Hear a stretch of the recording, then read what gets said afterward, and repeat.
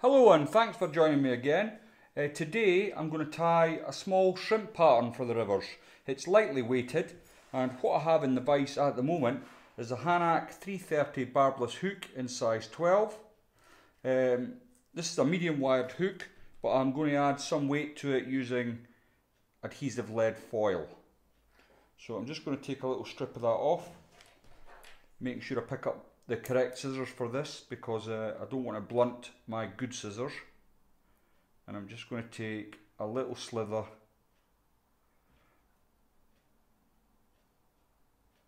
off the edge of the foil. That slides straight off, and I'm going to just catch it in using my nail to hold in the first wrap, and then I can bring it, once I've got it going, I can bring it up the shank of the hook, and I want to stop just about there. So I'm about 2 or 3 millimeters back from the eye. I'm going to use my nail to press in on the adhesive foil. So I've still got a bit left here, and I'm going to just come up about 1/8 of an inch from where I started, and I'm going to catch in another wrap, and I'm going to stop just shy of where I finished before, and to finish it off I can come back on itself like so. So I've made my shrimp body. It might look a bit messy, but that's not to worry about that, because I'm going to cover it with thread and obviously body material. So next, the thread I'm going to use today is the Ultimate Tying Silk from Fish On. This is the a deep purpley one, and before I start with this, I'm just going to coat the whole thing in super glue. Now once I've tied the thread on, this just stops any movement in the shank. So I'll just catch that in. And this part takes a little bit of time, so please bear with me. Just want to get a few wraps on, hold it into place. Over enthusiastic there, and you can see what it gives you is quite a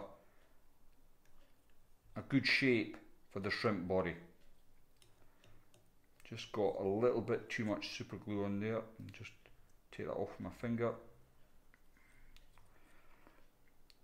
and there we go. I'll just take away my waste at the end here. Now you can buy hooks, they're pre-formed with the lead on. I have tried them, but it doesn't give you much versatility. The size of the lead on the hook is the size of the fly you've got to tie, whereas if you do it yourself, you get a lot more versatility. So next, for my rib, I'm going to use some just cheap £5 fluoro. It's you can buy it in any coarse fishing shop. It's dead reasonable, and this is what I use for my ribbon on my shrimp patterns. So I'm just going to catch that in next. Now I'm going to bring my thread to the front because I want this to run the length of the body, and this is just so that I get a nice even finish on the fly.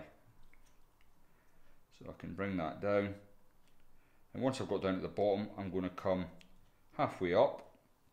Next, I'm going to tie in my shell back, and I'm going to use virtual nymph skin for this. The one I'm going to use is you can see 2 colours in the packet there. This is the packet for the olive green, but I also have my tan back in there as well. So I've taken a piece already. I don't know how well you can see on the camera, but on this nymph skin there's little sparkly bits in the back there. I don't know if you can see that, but trust me when I tell you it's there. Next, I'm going to cut a small V into my nymph skin, like so, and then I'm going to catch my thread just at the edge of that. Make sure it's well caught, and then what you can do is you can then stretch it, and that just cuts down on the bulk of the rib. And then you can bring it down to the butt section of your fly. I'll just go over that slightly. Now, dubbing for shrimp, I like to use squirrel a lot, and I also like to experiment a little. So what I've done today is I've taken some of Andrew's Scruffy dubbing, the trout stalker, and this is the Grapham shrimp blend, and I've taken some of this. It's like a purple, I don't know where I've got it from, but it was £2.60. It's like a purple glister material, and I've simply blended them together until I was happy that I've got the right mix, and all I've done is with my fingers ripped it up like this, and I've got what I've got. Now, if you're mass producing flies, it might well be that a cheap old coffee grinder with a whole packet in would give you the dubbing for hundreds of flies, but I only tie in small batches for myself, so I just use my fingers and it works fine. So I'm just going to take a bit of this dubbing off, and I can start to work it onto the thread. Now if you've mixed it in the right quantities, it'll dub on no problem. If you've got too much of the glister, you might find it causes you some issue. But I've got it about right. So I'm going to bring my thread to the bottom of my fly now and start to work the body up.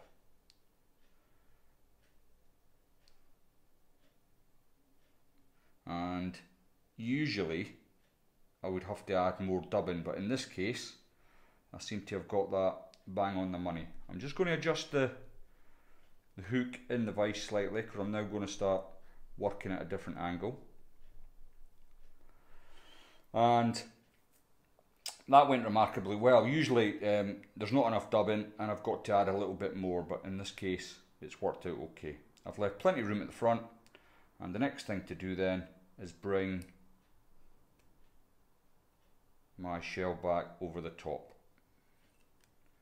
Now I just want to catch that in with one turn, and before I go any further I'm just going to add a little bit of wax to my thread to ensure I get plenty of grip at the front here, because I've got this under tension now, and if I was to let it go it would just spring back on me and I would lose all the work I've done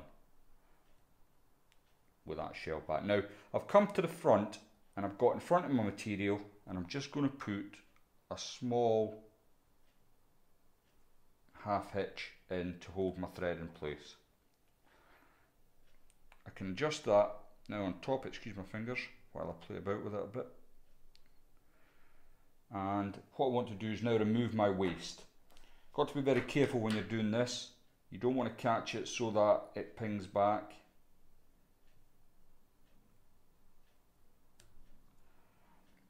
So I've managed to do that without ruining the fly. Because I've got the half hitch in, I can still play about a bit with this. I'm going to just bring everything to the back and catch that in. Now I can bring up my clear rib, and I want about 1/8 of an inch apart on my turns here. So all in all I should have about 5 turns of this.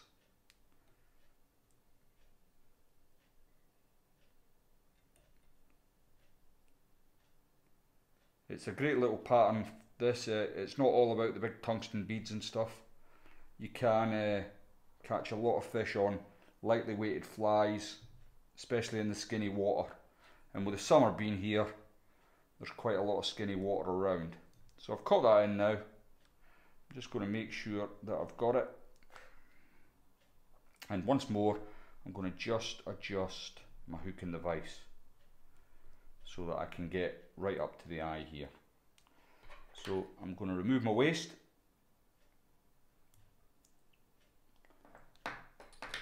And tidy up everything at the head.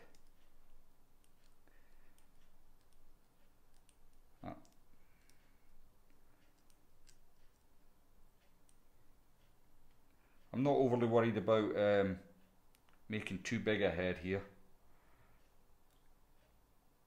but once I've got it so that I'm happy, I'm just going to come in and finish with a couple of half hitches. If you have the skills to use the whip finish tool, now is the time to use that. Okay, so I've got that.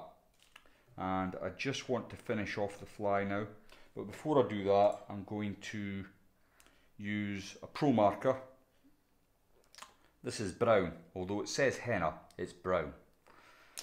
And I'm going to colour up my head and the first section,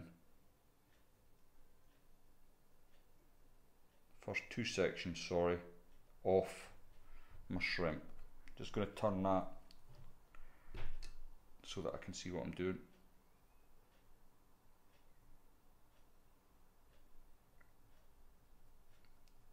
So that's nice and coloured now.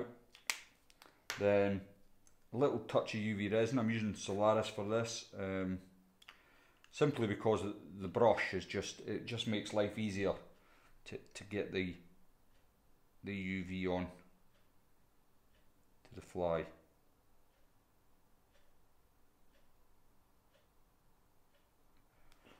Like so.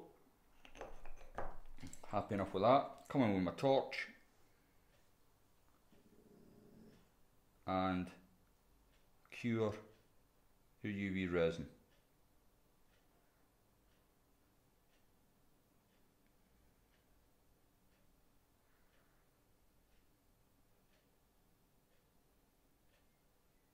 Now I know what you're thinking, it doesn't look much like a shrimp at the moment, but that's because I've not brushed out the legs. So I'm just going to move the vise again, and I'm going to get my brush in here, right under the fly, and I'm going to brush out